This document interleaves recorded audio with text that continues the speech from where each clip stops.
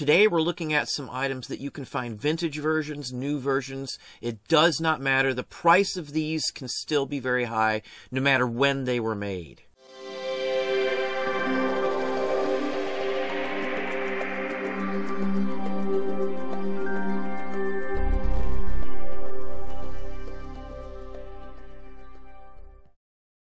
Hey, it's Don. Today we're going to look at something that you can find out there. I can promise you these types of items do show up. We're going to be talking about cross-stitch. Now that's something my mom did, other people in my family as well. I remember seeing that sort of thing in the house when I was a child. You're going to find it at a lot of garage sales, estate sales, flea markets in general. We've also found a ton of these types of items at thrift stores.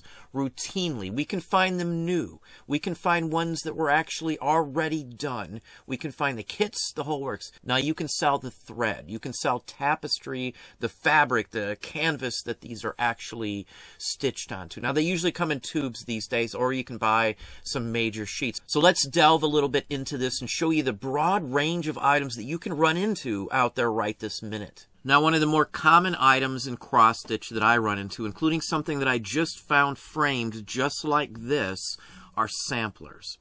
Now, most people assume samplers are only found way back in the day, colonial era and things like that. If you watch, say, Antique Roadshow or something like that, you'll see some samplers on there that sell for thousands, if not tens of thousands of dollars in some cases. Most of the ones that you will find out there are nowhere ever going to be near those types of numbers. But even a common one of just the alphabet, no names, no dates, you can still get 50 to 75 bucks for it.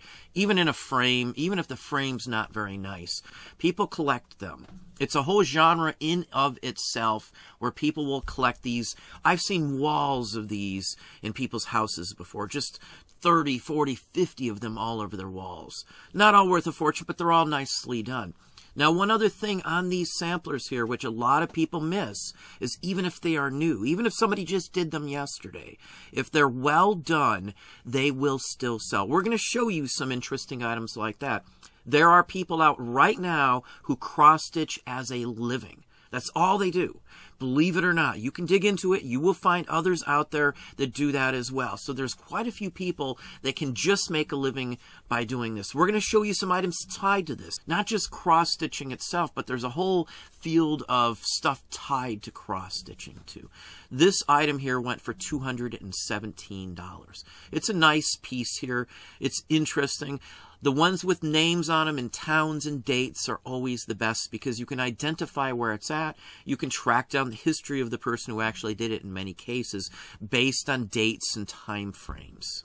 Now here is a alphabet sampler here. You can see how it goes into various different styles and patterns of stitch work. And again, that's why it's called a sampler. Now way back when in this country, young girls would actually be taught this at schools and places like that. If you find one from a very specific place, that can add to the value as well. This one sold for fairly decent for 225 bucks. Many times I will find these literally still mounted on a wall at a estate sale and ask to buy it.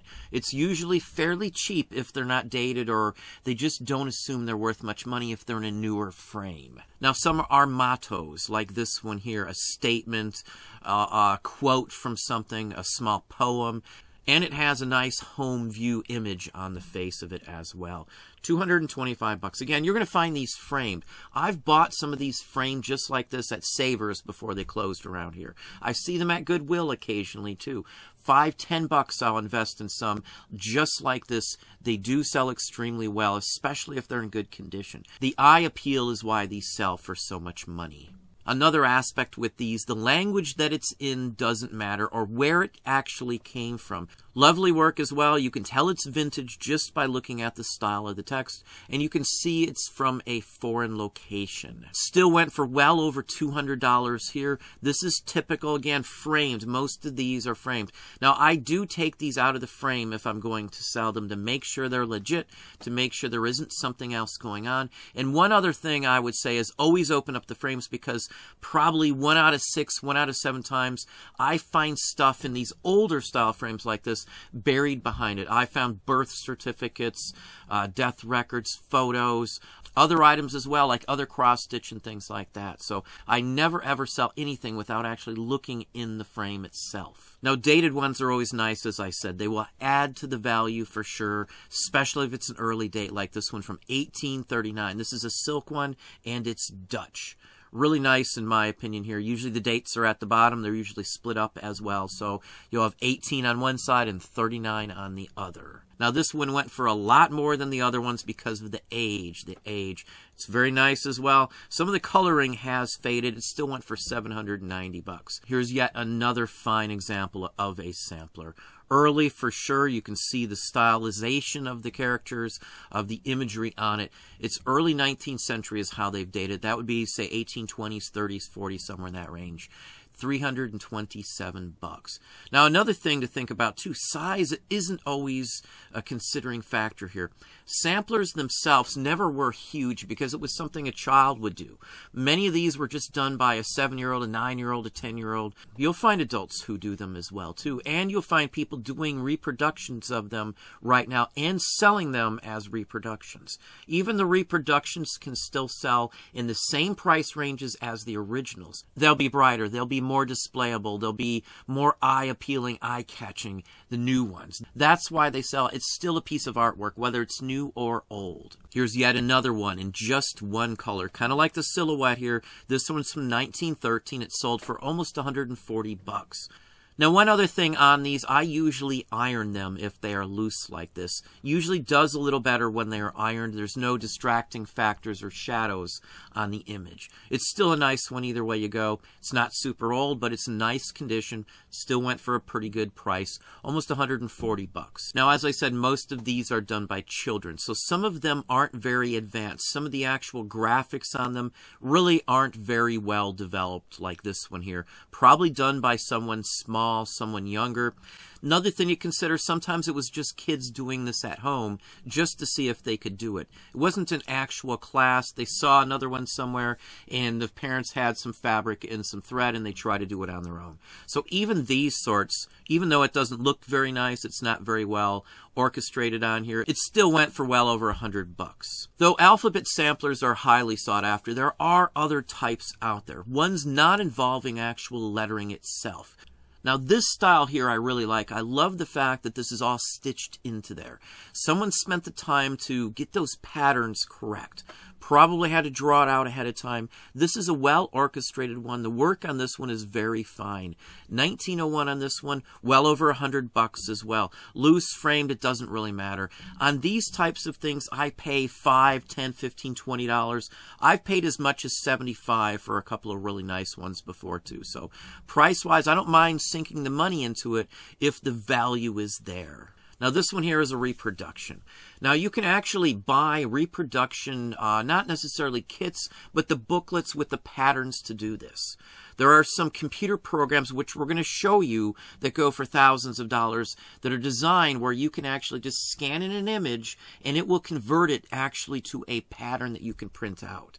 Those patterns, sometimes a pattern to say, do this cross stitch here, could cost you $200 or $300. So there are people out there invest in the equipment and they'll make their own cross stitch right now. Now there's another aspect you'll see on some of the kits like this, and I think I've got one saved in here to show you also.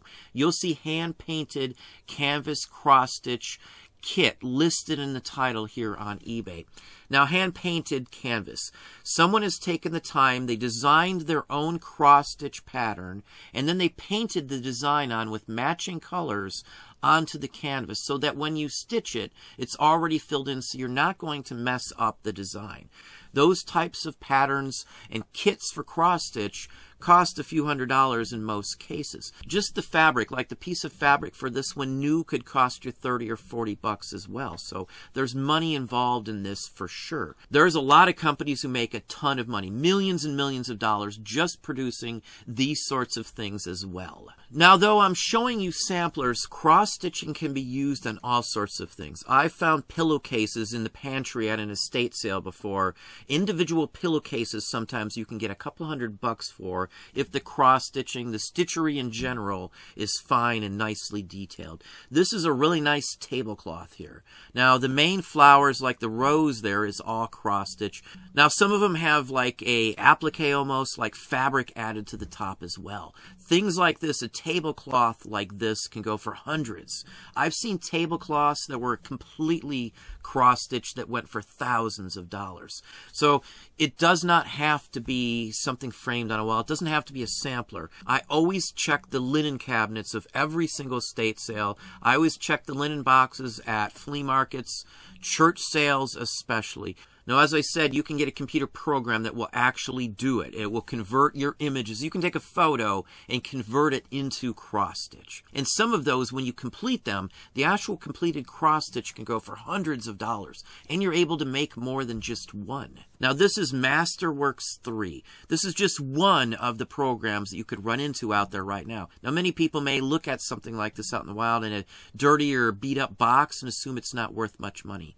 Even just the software itself, a CD-ROM or something like that, can go for some pretty good money, box or not. This one went for $1,500 new. A used copy can go for $900 even. So any of the programs that do cross-stitch, that will digitize it, will transfer it, transpose it into cross-stitch colors, where you can go to the store and take the color list from that and just get all the exact threads that you need to produce the image that you scanned. Those things all go for some incredible amounts of money. There's actually machines that will actually do cross-stitch for you as well. An embroidery machine, basically, and some of those machines are insanely high priced. But they do fanciful work like this. Some of these can actually be run on small machines. Again, there will be people that will paint the canvas to match this and make their own kits and sell them out of their garage, their basement, their bedroom, wherever it is. They do honestly sell. You will find tons of cross-stitch, just the pattern booklets, going for some fairly good money. My wife's bought some as gifts for other people as well, and they all do sell. Now, along with kits, they make them for all sorts of topics. Walt Disney can go for some pretty darn good money. Just a booklet of Disney cross-stitch patterns we've sold for $50 and $60 quite regularly whenever we run across it. I always go to crafter sales because I find die-cut items, I also find Dresden items, and I always find stitchery-related items like these sorts here. Now, this is a Thomas Kincaid, and this is a Disney one. This is Winnie the Pooh 2. It's the second one. The first one is fairly common, but the second one they did not make as many of. This one did sell with many, many bids for over $1,000. Now, a completed version of this one right here can sell for hundreds of dollars. Now, another thing to consider with cross-stitch, if they're kits, they sell extremely well during the winter months. A lot of people are in the house, and that's when the prices go way up for these. If they're holiday-related ones, they can go for some incredible amounts of money as well. Far more than most other ones. Now, this is one that someone's done a whole bunch of it. They didn't finish the bottom, so the bluish area here on the bottom of the sock is not complete. For the area where the snow is on the roof, that's the part not done. The Santa Claus himself and the Starry Night and the bells, that's all actually done. So someone's selling a partially done one, and it still went for $464 because it's well done. Somebody will probably finish this off. This is made to be cut out and then stitched onto a Christmas stocking that would be hung from the fireplace, a mantle or something. So the boots, the stockings, those cross-stitch ones go for some good bucks. A couple $100 for most elaborate, detailed ones like this one here. You can see the price, and you see it has more than one bid, obviously. Now, this one here is for a Christmas tree skirt, and this is just a kit. So a kit, new, just like this, that you will still have to stitch, put together in the whole works, went for $400. Free shipping, but that's just a small aspect in what this is. This is a very nice, very unique, old world style Santa in a blue coat. Now, the bigger the item, the bigger the cross-stitch pattern itself, the bigger the object, the more it will be. A skirt for a Christmas tree is a fairly large object. If I ran into the completed version of this, it would still sell for $400 or $500, maybe even more because of the work that goes into doing this type of thing. It's huge. It's big. We have sold Christmas tree skirts for hundreds of dollars. I've seen some Christmas tree skirts that were all cross-stitched that went for almost $1,000 as well. Now here's a unique one here, to say the least, and it went for almost $340. Someone has designed and cross-stitched a full-fledged Monopoly board. It's in a frame here as well. Somebody took some time to lay this one out, to say the least. Now obviously, legally wise, you could not create kits of this one here because Parker Brothers, I do believe, is who still owns the actual copyright to the Monopoly one. Anyway, that's what I have for you today. Well, there we have it. Hopefully that gave you some ideas, some thoughts. If you enjoyed this video, please hit that like button down below. You can also hit the bell icon to be notified if I post new content or go live. Subscribe and tell all your friends.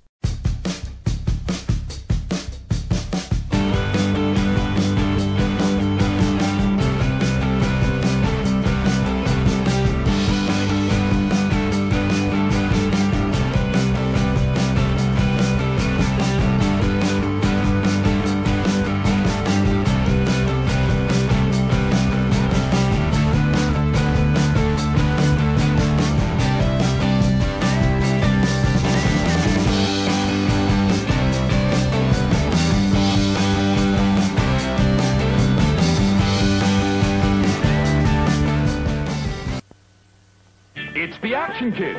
What in the world are they up to now? Let's get right down to business. Business? What business? Fun business! The Fun Pack Carry-All Action Playset by Marx. Look, this opens up the wild action world of Fort Apache. With Indians, cavalrymen, shell-shooting cannons. And here are the fighting knights, with a real drawbridge, knights, Vikings, and rock-throwing catapults. Here's the boot camp, with tank, jeep, bullet-shooting machine guns, and 80 soldiers. Or land a helicopter at Cape Kennedy. Fire the rockets, back the space missile into the launching pad, and start the countdown. It's off into space. Zoom! Get Fort Apache. Get the Fighting Knights. Get the boot camp. Get Cape Kennedy. Get all four. And carry your own world of action wherever you go. The Rugged Steel Carry-All Action Playsets by Marx.